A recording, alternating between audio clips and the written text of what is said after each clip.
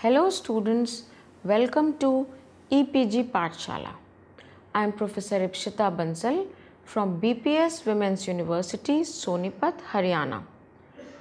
Today we will be discussing about the module Strategic Recruitment of the paper Strategic Human Resource Management. After completing this module, the students will be able to understand the significance of strategic recruitment, the spillover effects in recruitment, effectiveness of recruiters, various strategies to attract applicants, and best recruitment practices across the industries. Strategic recruitment is the method of hiring personnel, keeping in mind sustainable, specifically aimed missions that will be the backbone of the establishment's structure and aggregated success. This involves the movement of people into, through, and out of the organization. Strategic recruitment is an integral part of strategic staffing. There are significant differences between traditional practices of staffing and strategic staffing. Orthodox recruitment is loosely related to planning. This is more volatile and triggered by an impulse that is not featured by a perpetual effort to improvise and the betterment of the existing systems. Strategic recruitment systems incorporate following characteristics: long-haul strategizing, syncing with the organization's corporate planning, syncing with all the avenues of HR, syncing with the workforce, appropriate applicant evaluation on aspects pertaining to job success and prolonged potential, the assessment of hiring results as pitted against predefined missions. Let's now talk about staffing goals. It includes processes, goals, and outcome goals. It should be aligned with improving the strategic performance of the staffing procedures.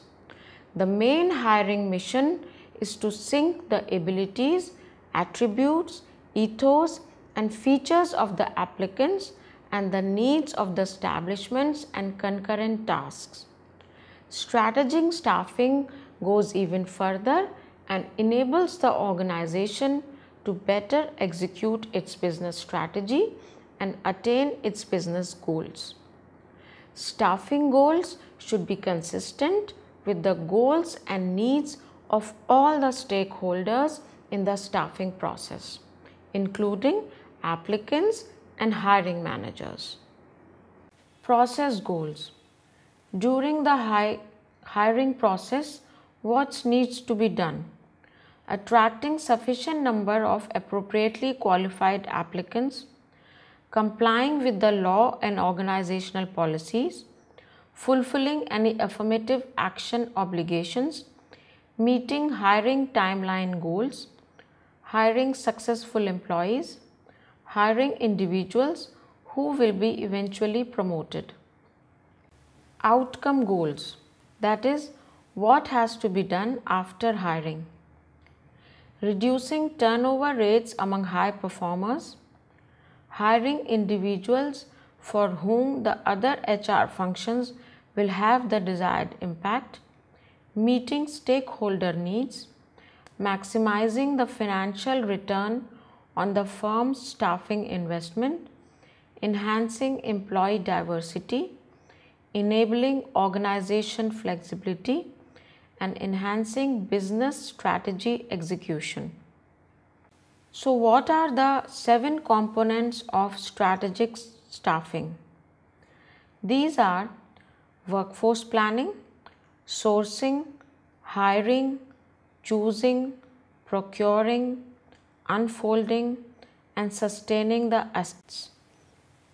Workforce planning employs the technique of forecasting an establishment's forthcoming hiring requirements in view of the presence of the present staff and accomplishing the establishment's corporate planning. Generally, it includes the duo, that is the recruiting manager and a staffing specialist. It could be short term, stressing on pronto recruiting requirements.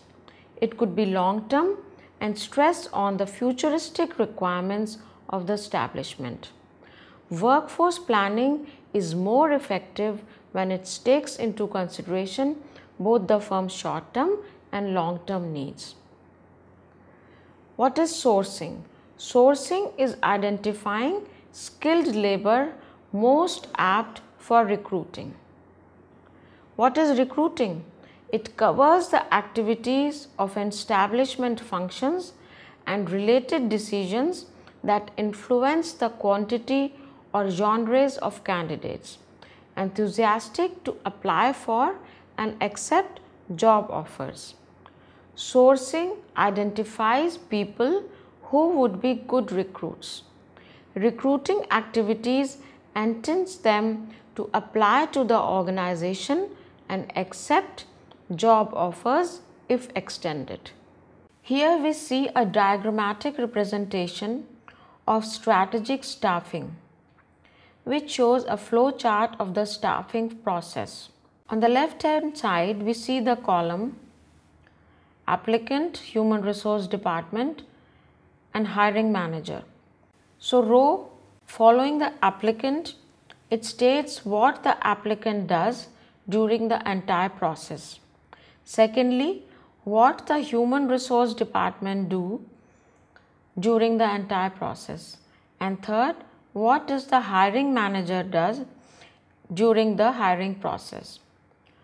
So applicant during sources and recruiting applies for job by responding to filter questions and submitting resume. At the time of selecting, take tests and is interviewed. At the time of onboarding, background check and drug testing is done. Human resource department at the time of sourcing and recruiting posts positions and sources recruits and conducts job analysis if needed. HR department at the time of selecting identifies minimally qualified candidates and performs preliminary candidate assessment and also identifies finalists. At the time of onboarding, it gives an offer for the job and inducts the personnel for socialization process. The hiring manager at the time of sourcing and recruiting determines need for position and secures job requisition. And later, at the time of selecting, he interviews finalists. And finally, at the time of onboarding, contingent job offer is made. So we see from this diagram, strategic staffing is quite a complex process which needs to be carefully handled. Selecting and acquiring talent. Selecting is evaluating the applicants for the profile and narrowing down on the most qualified applicant. It operates in a strong legal context. Acquiring involves putting together job offers that appeal to chosen candidates and pursue them to join. Negotiations usually result in employment contracts. Deploying and socializing. Deploying is allocating the assets to the related profiles and tasks in the firm, which leads to succession planning and career development, enhancing deployment options. Socializing is the process of familiarizing newly hired and promoted employees with their job, work group, and organization as a whole. Retaining talent. Tools for retaining the talent in the organization are succession management and career development. Retaining talent is very important task because turnover of high performers can be expensive and turnover of low performers can be beneficial. Matchmaking process. Hiring coupled with choosing is an integrated process and a two-way road where both the hiring manager and potential candidates put their best foot forward and try to gauge the potential fit. Applicants and organizations choose each other. Recruitment continues until the person is no longer a viable job candidate or until a job offer is accepted and the person reports for work. So, we can say that strategic recruitment includes the tasks that transform the leads generated in the process of calling of applicants, creating engrossment in the firm and job profile, and inducing the applicants to accept extended job offers. Recruiters, hiring managers, or employees can do it. A significant aim is to provide each candidate with a sense of optimism regarding the firm and its functionalities. Both the establishment's and individual's perception is important, as proficient hiring involves taking into notice the candidate's vision and requirements. There should be a sense of fairness among applicants to make an effective strategic recruitment. Let's now understand the concept of distributive fairness. Applicants should have a sense of perceived fairness in the outcome.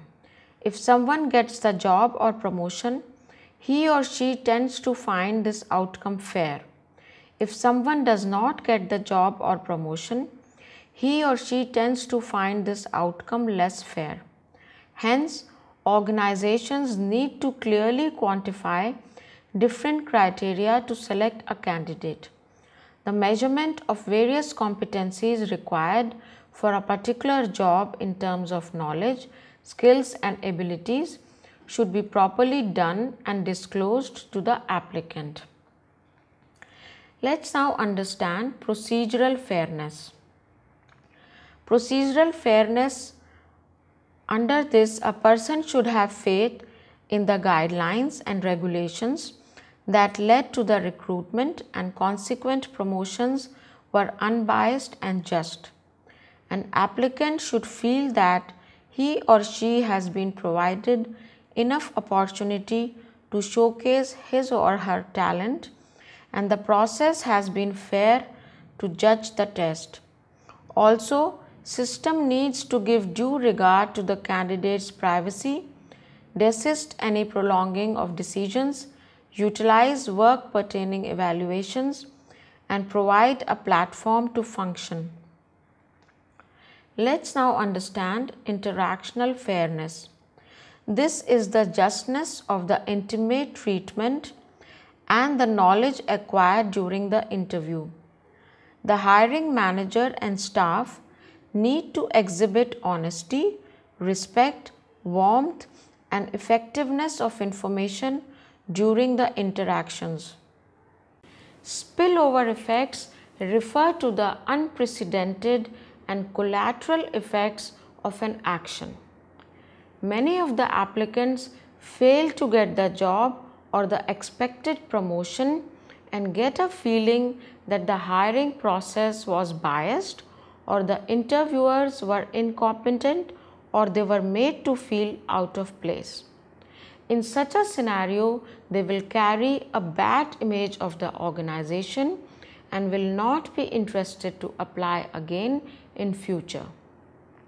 Also, they will share that experience with their friends and propagate that the level of awe they had for the establishment was based on false perceptions.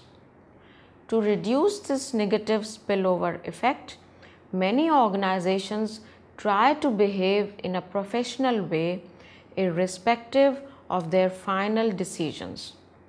If they were greeted by name, given a quick tour of the facility, treated fairly and respectfully, interviewed on time by prepared and enthusiastic employees, and heard from the company when it is said it would follow up, the applicant will carry a positive image of the organization.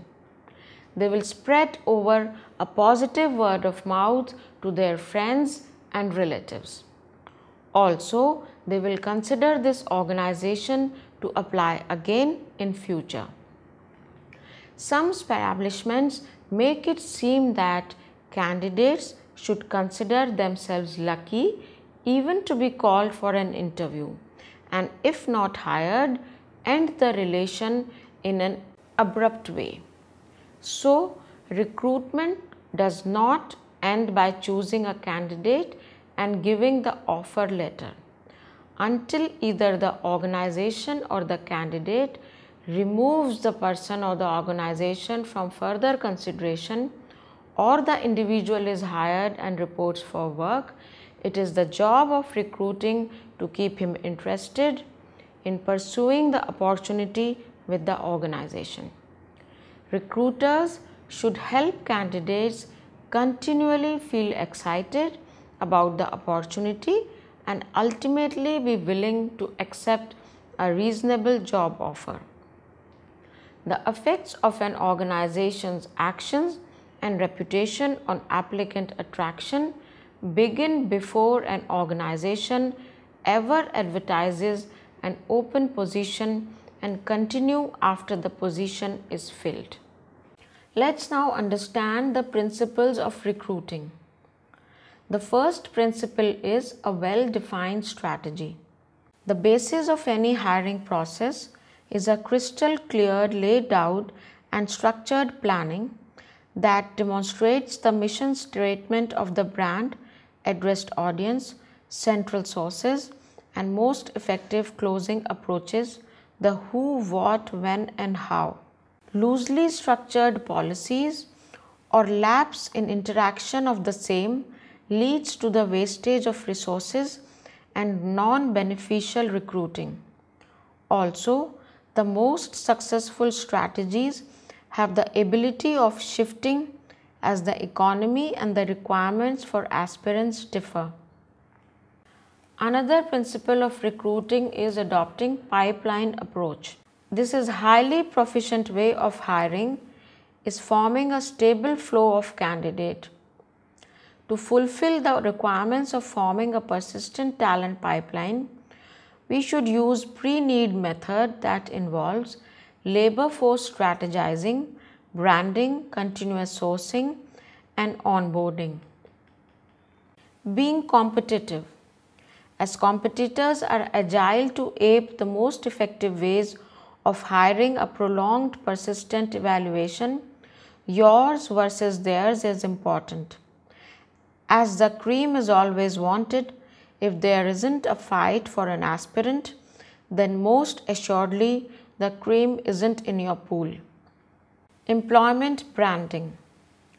This is the tried and tested foolproof technique in long haul hiring, helping the firm to put forth a utopic overview of the job profiles and working conditions.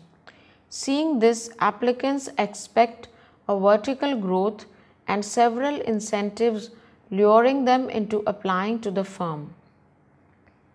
Next principle is go global.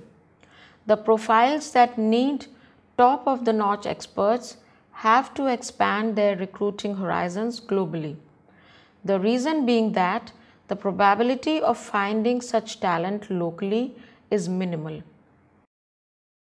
Next is target employed non-lookers.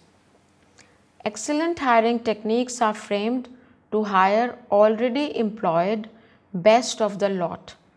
This implies that the company should have a potential and convincing skills to lure the candidates from the competitors to come forth and join their team. It is a known fact that in most companies, hiring is done in a way to lure active candidates. Speed is important. Being agile and deft in decision making is the need of the hour to recruit a premium candidate if he decides to make a job switch. The cream must be recruited using their decision timetable.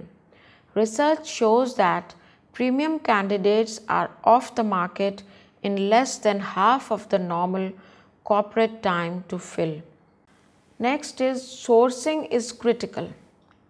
If the resources who headhunt the cream aren't utilized, chances are that the firm won't get a quality asset. After employment branding, effective sourcing is the most critical element of the recruiting process. Some of the not so popular techniques of hiring are those done at professional events and contests. Screening, legitimacy, and background check of the applicants should be done before any pertinent decision making. Database decisions are also important.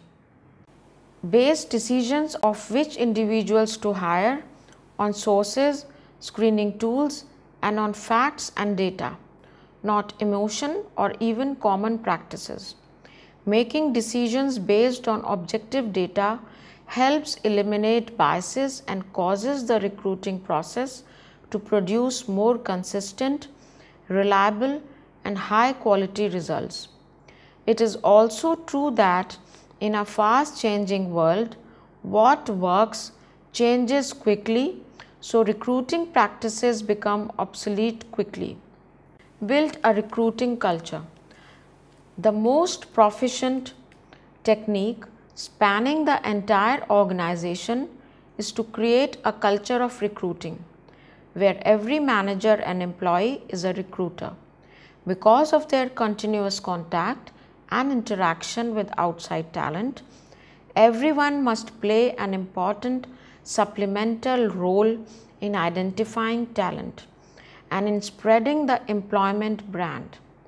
The most effective recruiting strategies convince employees to be 24/7 talent scouts, making every employee a recruiter.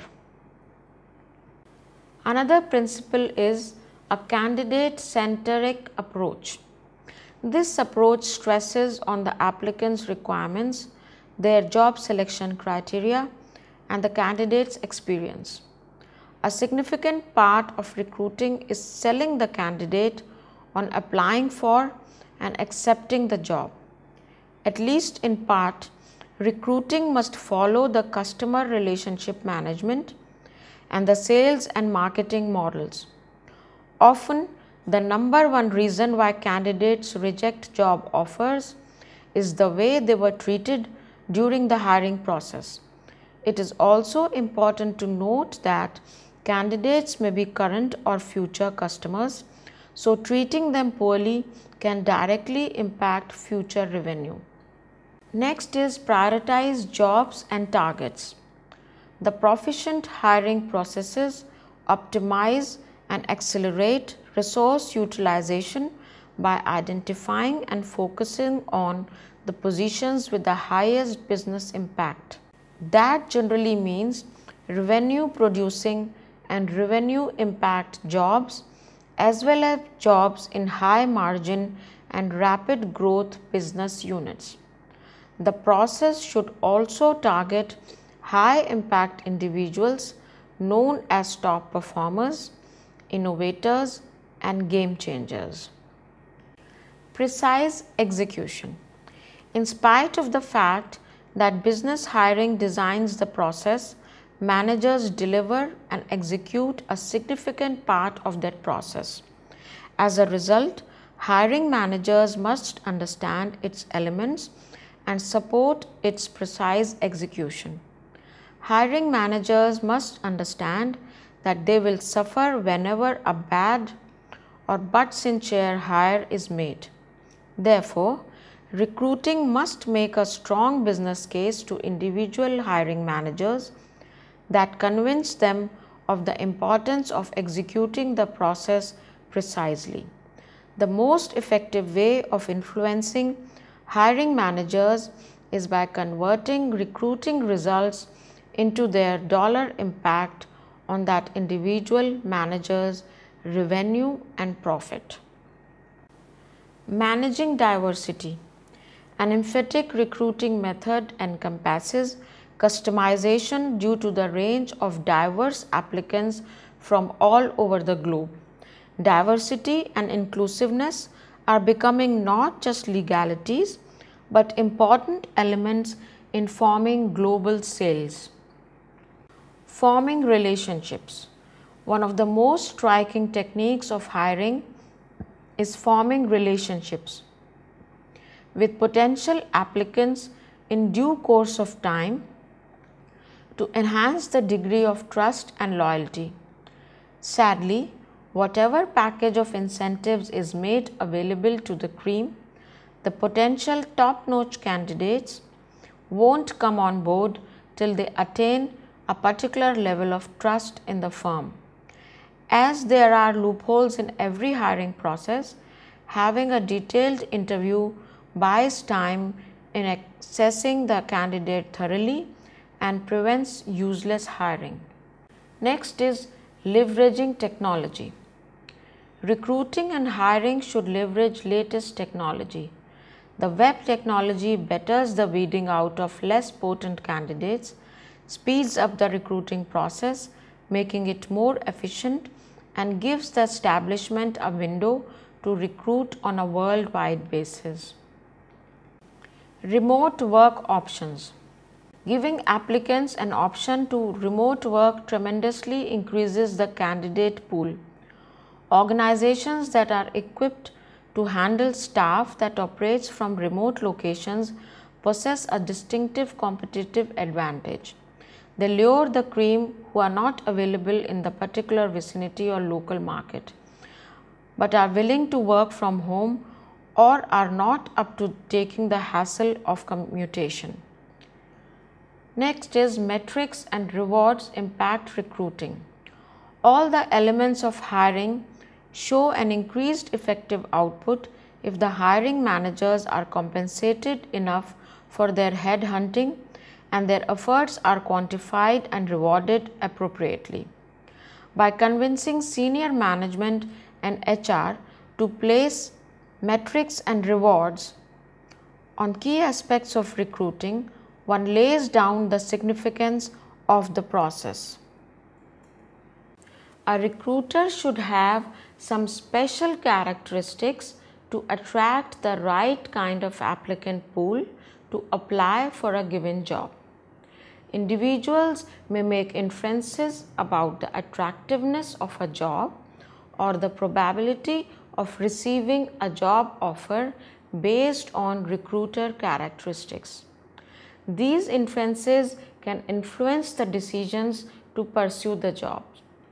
Although there is little evidence that recruiters' characteristics such as age, gender, race, rank or function are important, yet recruiter behavior towards applicants and their perceived knowledge of job and organization do influence applicants' attitude and behavior. Characteristics of effective recruiter. Characteristics of effective recruiter are familiarity with the job and organization, good listening skills, good communication skills, good social skills, intelligence and self-confidence, extroversion, enthusiasm about the job and company, trustworthiness, and credibility. Because people often have limited information about organizations and jobs, in the absence of objective information, they may rely on the recruiter's traits and behaviors as signals of aspect of both the company and the job opportunity. A CEO involved in recruiting may signal a job's important.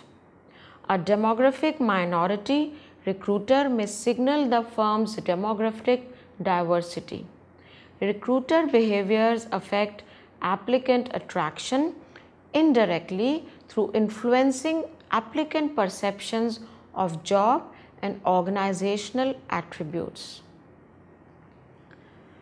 So students, let us summarize what we studied in this module. The purpose of recruitment is to generate and maintain the interest of desirable potential employees. Recruitment decisions should never be taken lightly in the organizations.